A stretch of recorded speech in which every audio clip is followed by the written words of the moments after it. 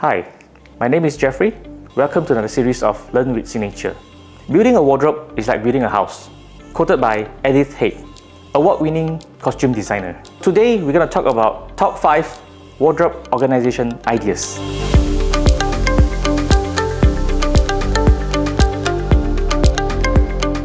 Those of you, I believe you have long clothing at home. So for long dresses, you can always plan it to the corner. That way, you will maximize the whole area for your wardrobe space. For those of you who doesn't have the luxury of wardrobe spaces, we still have option for you, don't worry, okay? For this compartment, we have purposely made it all the way full height. In order to cater for long dress, we have these accessories, which we can have it pull down, reach out to our long dresses, and you can push it back. For this compartment, at the bottom here, we still can put in others like drawers or even pull-up baskets in order to fully utilize the wardrobe. Should you have a lot of clothing to be hanged, like shirts, blouse or jackets, even pants, we have this kind of configuration. We can hang it on top here, like blouses, shirts and jackets. At the bottom here, we have this pants pull-out, which we can arrange the pants easily, and they are all beyond easy reach. It is easy for us to reach in to get our clothing at a single glance, whether we want it in a smaller cabinet configuration, and we can even do it in a bigger cabinet configuration as well.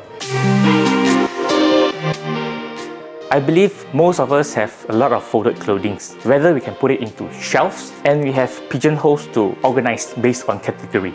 Shirt, pants, sweater, you can organize nicely into pigeonholes. Another one is drawer, one of the most useful things in the wardrobe. You can put everything inside, tuck inside.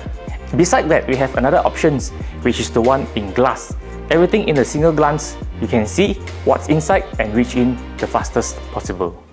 Towels, extra comforters, duets. Where shall we put into the wardrobe? Over here, we got basket in order to organize them nicely. Why we put them into these baskets? For instance, when you look at the basket here, they are very airy, and once we put our towel inside, and when we want to use the towel, they are very fluffy as though like you are using towels from the hotel. If you're comparing the towels inside the basket to drawers, which usually we practice, the towels inside the drawer will be compressed. So when we use them, it feels like very hard. Then we lost the fluffiness in the towel. Small item and loose accessories. Where do you put them? Now, you have the opportunity to bring the whole boutique home with this island console. This is exactly what you see in the boutique. Clear glass. Everything small items is in a single glance to you. Whether it's a watch, ring, necklace, earrings, everything you mentioned or you can imagine, you can place inside. Pull out drawer. Everything is all within reach with the fastest possible. What if you don't have the luxury of space in your bedroom? You may not be able to put this, but you can do it always onto a dressing table, a dressing console. You can put it next to you while you are making yourself look nice and the smartest way possible to go out.